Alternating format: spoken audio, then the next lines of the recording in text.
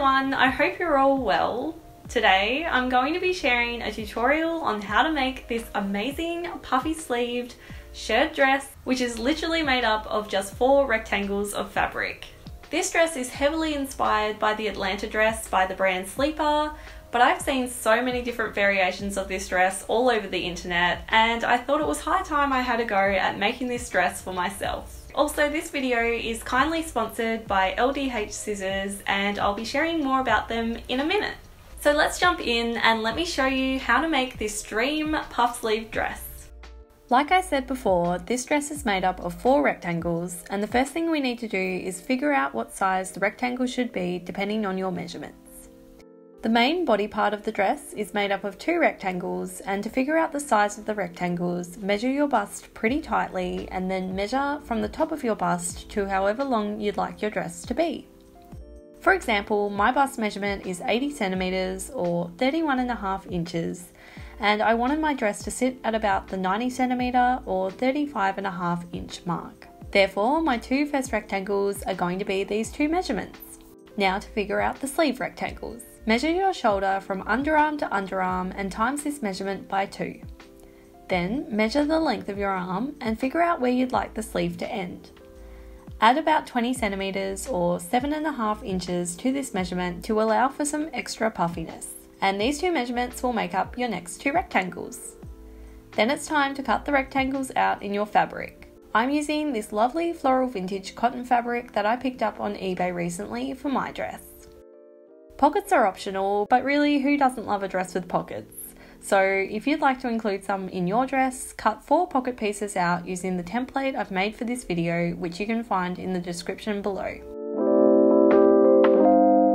To cut out the pieces of my dress, I'm using these beautiful dressmaking scissors by LDH. And let me tell you, I've been looking for the perfect pair of dressmaking scissors for the longest time, and I am so happy to have finally found them. Not only are these scissors absolutely beautiful to look at with their classic vintage dressmaking shears look, but you can really feel the quality of these scissors right away. A lot of dressmaking scissors I've used in the past have been really clunky and difficult to use, but these cut through the fabric so smoothly and easily, and you can really tell the quality and love that is being put into each and every pair. And if that isn't enough, they also come with a 10-year warranty, so you can have peace of mind knowing that you're working with a pair of scissors that are made to last. If you'd also like a pair of these scissors for yourself, then definitely check out the link in the description of this video. So you should now have the following pieces all cut out. First, take your pocket pieces and overlock the curved edge to prevent it from fraying. If you don't have an overlocker, you can use the zigzag stitch of your sewing machine instead. Next, measure from the top of your bust to approximately where you'd like your pockets to sit. I placed mine at around the 35 centimeter or 13.5 inch mark. Then take your main dress rectangles and with right sides together, pin the pockets in place at that measurement.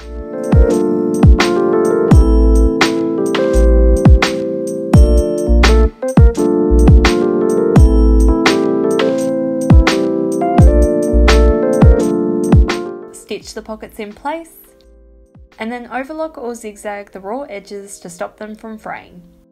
With an iron, press the pockets out flat. Then, with right sides together, lay one rectangle onto the other, matching the pockets together.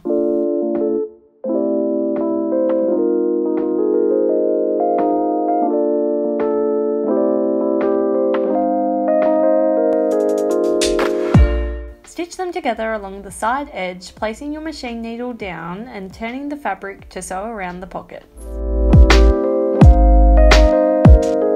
Then hem the top and bottom of your dress by folding and pressing in about 1/2 centimeter or 1/4 inch twice.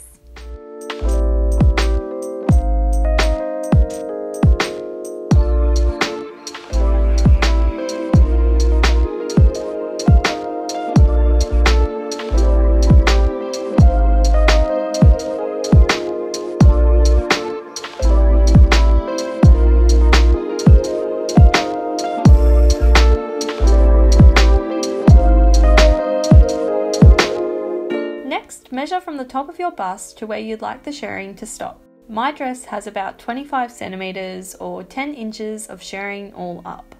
Once you're happy with your measurement, mark it onto your dress rectangle with a water erasable pen or some tailor's chalk. And now the fun of the shirring begins. Shirring is basically stitching elastic onto the fabric to gather it and make it stretchy. First, set your machine up for shirring. Each machine is different, but for my machine, I found changing the tension to 6 when it's usually 4, and the stitch length to 3.5 when it's usually 2.5 worked best for me. Next, prepare your bobbin by simply hand winding the shirring elastic onto it. You don't want to pull it too tightly, but you also don't want it to be too loose. It should look a little something like this. Then test your settings to see how the shirring works. To do this, take a scrap piece of fabric and draw 2 guidelines onto it that are 30 centimeters or 10 inches apart. We basically want to shirr the fabric until it's about half of this measurement. To shirr, hold onto your threads as you start stitching and then backstitch like normal. Stitch until you reach the other guideline. Then repeat this, lining up the presser foot to the last row of stitches to keep all of your rows of stitching nice and straight. Don't panic if your fabric isn't gathering up a heap right away. The more rows you stitch, the stretchier the fabric becomes. Once you've completed several rows, your fabric should have gathered and shrunk about 50%, making it now 15 centimeters or 5 inches wide. So now we can start shirring the dress. Simply line up your presser foot to the edge of the fabric to make sure your first row of stitching is nice and straight.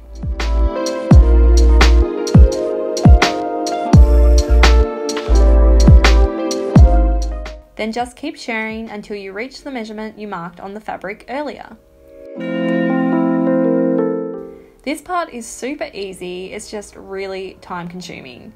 So I suggest maybe listening to a podcast or something just to make this process slightly less tedious. Once you've finally shirred the entire bust, take the dress to the ironing board, and I recently learnt that you can make the elastic shrink a tiny bit more by simply hovering your iron over the shirring and using the steam. As you can see, like magic, it shrinks up a tiny bit more. And the main part of the dress is now complete. To make the sleeves, fold the width of your sleeve in half with right sides together and stitch them together along the raw edge. Next, measure your arm where you'd like the sleeve to sit and also measure your shoulder from underarm to underarm again. Then cut 2 pieces of elastic of each of these measurements. I used some 6mm or 1/4 inch wide elastic for my dress, which worked really well. So let me show you how to make these sleeves puff. Take the sleeve rectangles and hem both ends by folding in about 1 centimeter or 1/2 inch twice.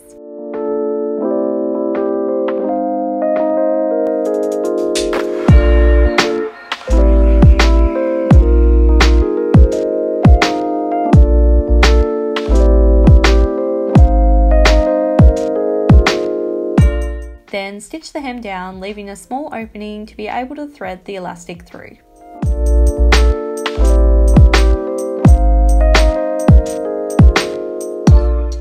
Then using a safety pin, thread the longer elastic through one casing and the shorter elastic into the casing at the other end. Stitch the 2 ends of the elastic together by going back and forth with a zigzag stitch. Then stitch the casing closed.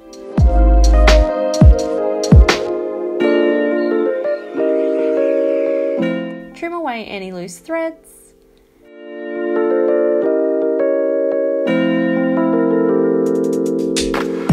And you should now have 2 puffy sleeves. To attach the sleeves to the dress, simply match the side seams of the sleeve and the dress together and pin about 10 centimeters or 4 inches of the sleeve to the actual dress.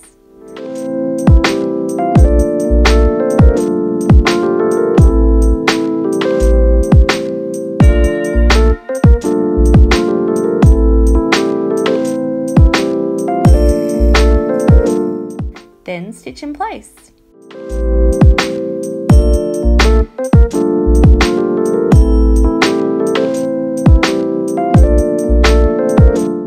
And and the sleeves should now be attached to your dress like this.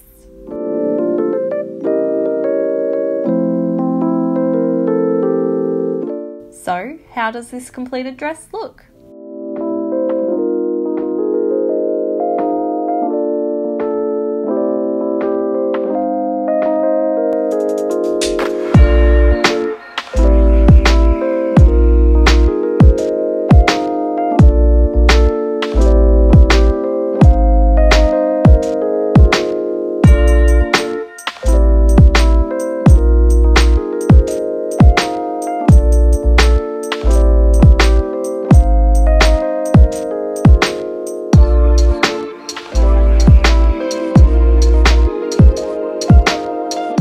I hope you found this tutorial helpful and that you're now inspired to make a dress like this one for yourself. I personally cannot wait to make this dress in all of my favourite colours. It was so much easier than I thought it would be to make, and it's actually really comfortable to wear, and I can already tell it's going to be a staple in my wardrobe for the warmer months. If you do have a go at making this dress for yourself, then I would love to see it. So be sure to tag me at Rosery Apparel when you share your photos on Instagram. And if you enjoyed this video, then I would really love it if you could give it a like and subscribe to this channel for more videos like this one. Have a lovely day and thanks for watching.